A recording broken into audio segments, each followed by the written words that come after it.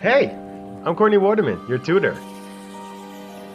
Lover of anime, manga, and math.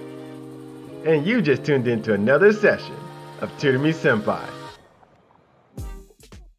Welcome back, everyone. Today we're jumping into a 12th grade topic, finding your terms of an arithmetic sequence. Now, if you're new to my channel, I'll be putting timecodes in for this video in the description box below, so use it to skip ahead to whatever part of the video you think is most interesting.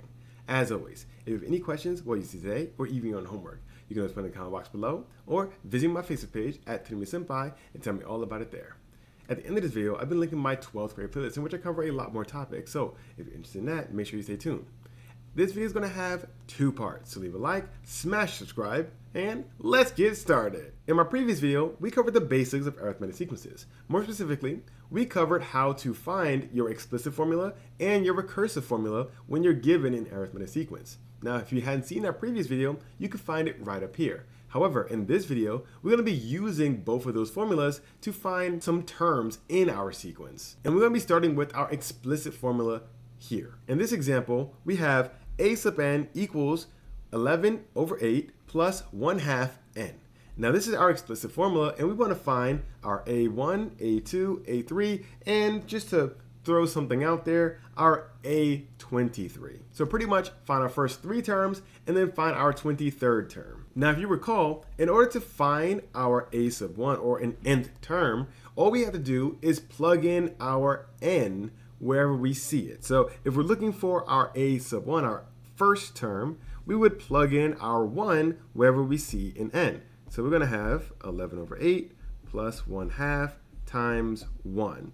And we can simplify this to 11 over 8 plus 1/2, which equals 11 over 8 plus 4 over 8, which gives us a final answer of 15 over 8. So a sub 1 is going to be 15 over 8. Now we do the same thing for our a sub 2.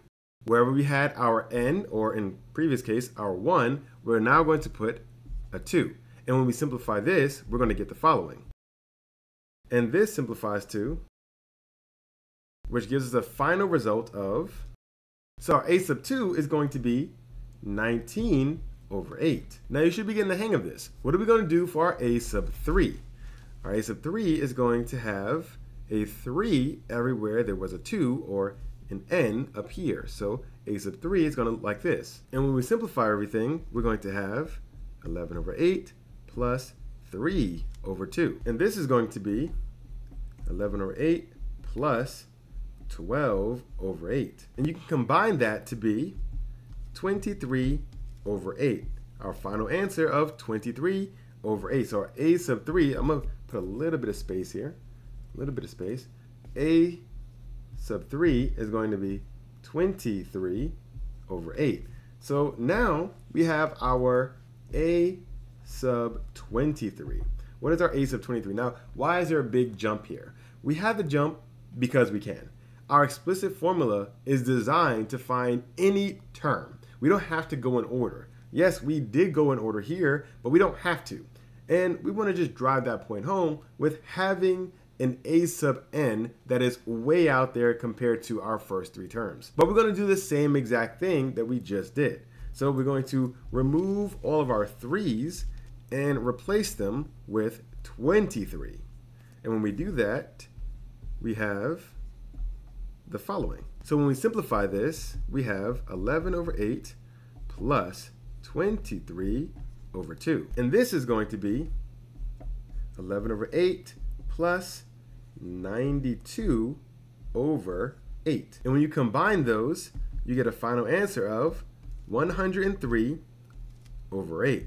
So our a sub 23 is 103 over 8. So you see just how simple it is to use our explicit formula and find our first n terms, our first three terms in this case, and find some arbitrary nth term out there, our 23rd term in this case. Now we're going to move on to using our recursive formula. So in this example, we are trying to use our recursive formula to find our a sub 2, a sub 3, and a sub 4. Now, we're not going to find a sub 1 because we're going to be given a sub 1 for this formula. And remember, our recursive formula really depends on knowing the previous value before you can move on. So we need a starting point. In this case, our starting point is going to be a sub 1, and we're going to use that to find our a sub 2. Unlike our explicit, instead of plugging in ones here necessarily, or you can plug in the term that you're looking for, our a sub 2.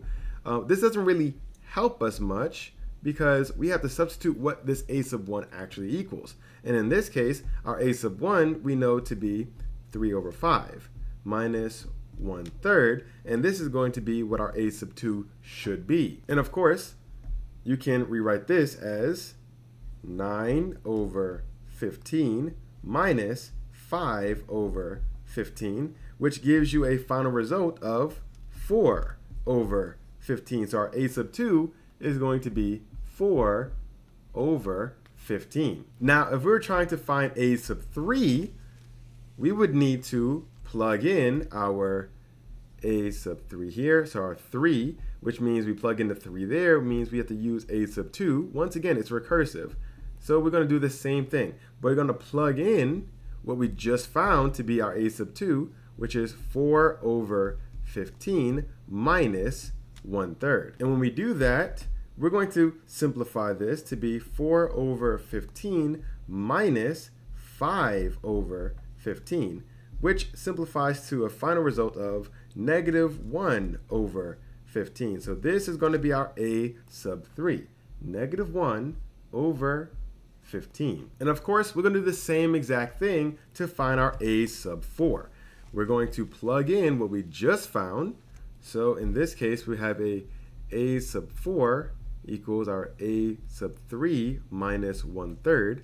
And our a sub 4 is going to be our -1 over 15 minus 1 over 3. And of course, you can rewrite this as -1 over 15 minus minus a 5 over 15. And this simplifies to -6 over 15. And of course, you can simplify this a bit more. There's a 3 on the top and a 3 on the bottom you can take out, leaving you with a -2 over 5. So our a sub 4 is going to be -2 over 5. Now notice we don't have some arbitrary term out there like we did for our explicit. This is on purpose because a recursive really depends on knowing what you previously found. So if you want to do like an a sub 23 again, we would need to find our a sub 22.